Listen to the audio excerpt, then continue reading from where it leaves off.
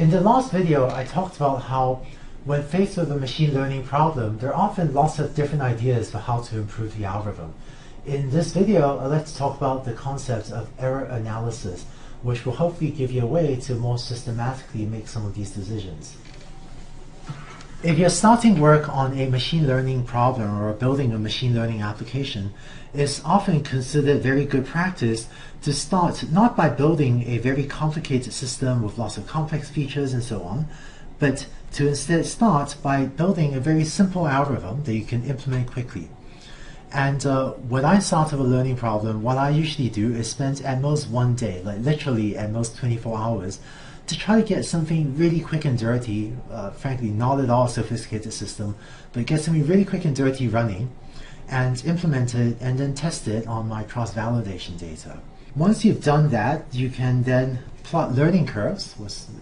This is what we talked about in the previous set of videos, but plot learning curves of the training and test errors to try to figure out if your learning algorithm may be suffering from high bias or high variance or something else, and use that to try to decide if having more data, more features, and so on are likely to help. And the reason that this is a good approach is often when you're just starting out on a learning problem, there's really no way to tell in advance whether you need more complex features or whether you need more data or something else, and it's just very hard to tell in advance. That is, in the absence of evidence, in the absence of seeing a learning curve, it's just incredibly difficult to figure out where you should be spending your time. And it's often by implementing even a very, very quick and dirty implementation and by plotting learning curves that helps you make these decisions. So if you like, you can think of this as a way of avoiding what's sometimes called premature optimization in computer programming. And this is the idea that just says that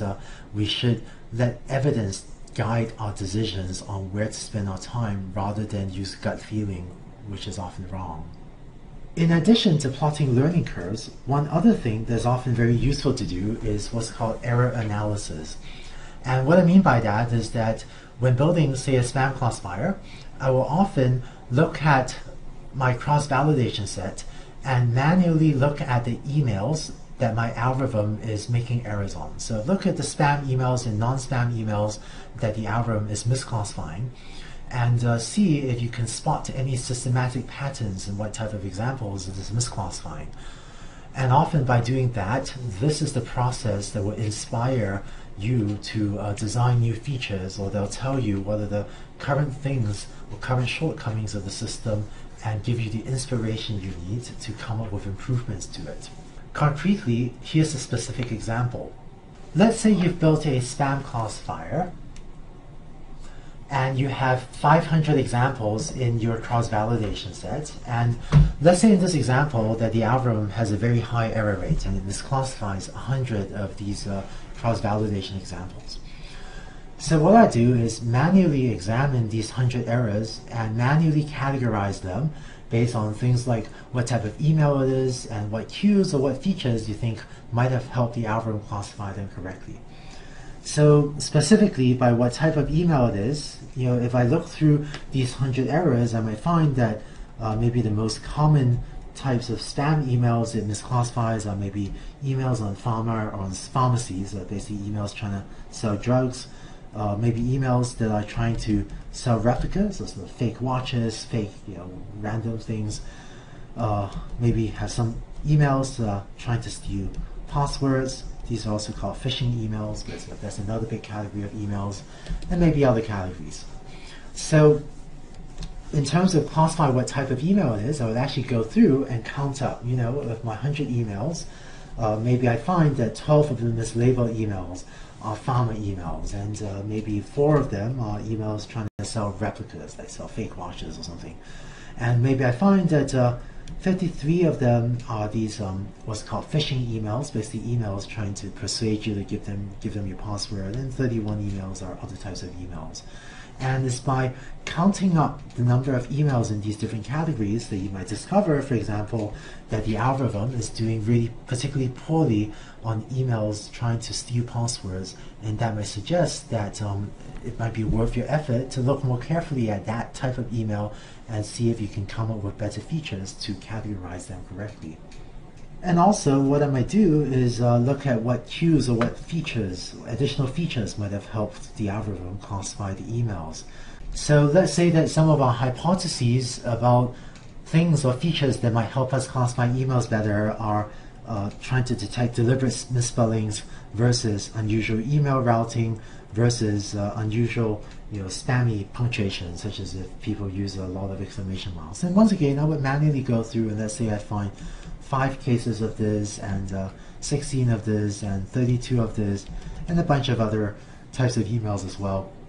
And if this is what you get on your cross-validation set, then it really tells you that maybe deliberate spellings is a sufficiently rare phenomenon that maybe is not worth a lot of time trying to write algorithms to detect that. But if you find that a lot of spammers are using, unusual punctuation, then maybe that's a strong sign that it might actually be worth your while to spend the time to develop more sophisticated features based on the punctuation. So this sort of error analysis, which is really the process of manually examining the mistakes that the algorithm makes, can often help guide you to the most fruitful avenues to pursue.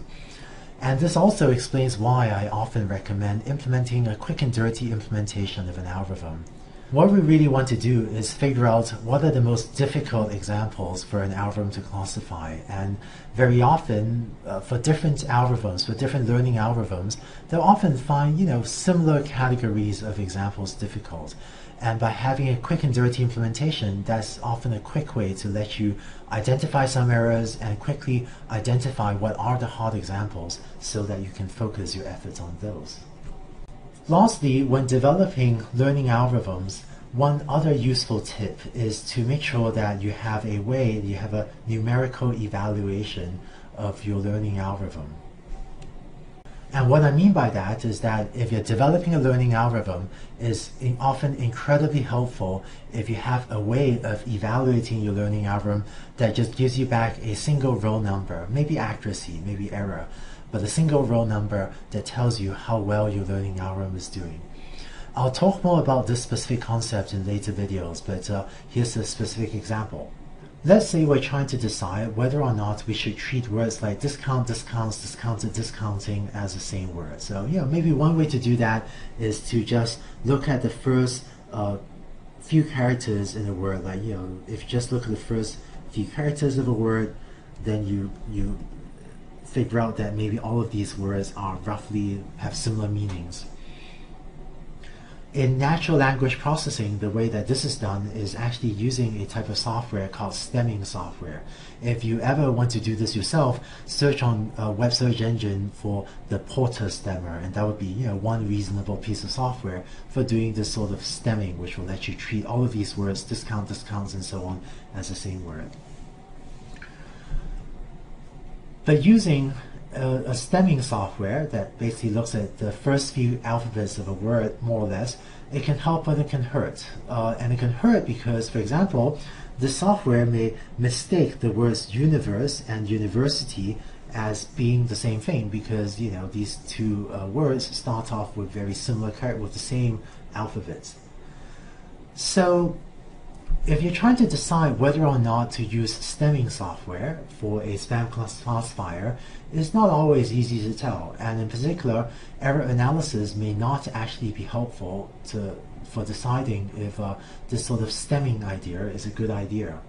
Instead, the best way to figure out if using stemming software is going to help your classifier is if you have a way to very quickly just try it and see if it works. And in order to do this, having a way to numerically evaluate your algorithm is going to be very helpful. Concretely, maybe the most natural thing to do is to look at the cross-validation error of the algorithm's performance with and without stemming. So if you run your algorithm without stemming and you end up with, let's say, 5% classification error, and you rerun it and you end up with, let's say, 3% classification error, then this decrease in error very quickly allows you to decide that, looks like using stemming is a good idea. for this particular problem, there's a very natural single row number evaluation metric, namely the cross-validation error. We'll see later examples where coming up with this sort of single row number evaluation metric may need a little bit more work. But as we'll see in a later video, doing so will also then let you make these decisions much more quickly of, say, whether or not to use stemming. And just as one more quick example, let's say that you're also trying to decide whether or not to distinguish between upper versus lowercase. So, is the word mom with uppercase M versus lowercase m, I mean, should that be treated as the same word or as different words? Should these be treated as the same feature or as different features? And so once again, because we have a way to evaluate our algorithm, if you try this out, if I stop distinguishing upper and lowercase, maybe I end up with 3.2% error, and I find that therefore this does worse than if I use only stemming, and so this lets me very quickly decide to go ahead and to distinguish or to not distinguish between upper and lowercase. So when you're developing a learning algorithm, very often you'll be trying out lots of new ideas and lots of new versions of your learning algorithm. If every time you try out a new idea, if you end up manually examining a bunch of examples again to see if it got better or worse, that's going to make it really hard to make decisions on do you use stemming or not, do you distinguish upper and lowercase or not. But by having a single row number evaluation metric, you can then just look and see, did the error go up or go down? And you can use that to much more rapidly try out new ideas and almost right away tell if your new idea has improved or worsened the performance of the learning algorithm. And this will let you often make much faster progress. So the strongly recommended way to do error analysis is on the cross-validation set rather than the test set, but there are people that will do this on the test set, even though that's definitely less mathematically appropriate, so the less recommended thing to do than to do error analysis on your cross-validation set. So to wrap up this video, when starting on a new machine learning problem, what I almost always recommend is to implement a quick and dirty implementation of your learning algorithm. And I've almost never seen anyone spend too little time on this quick and dirty implementation. I've pretty much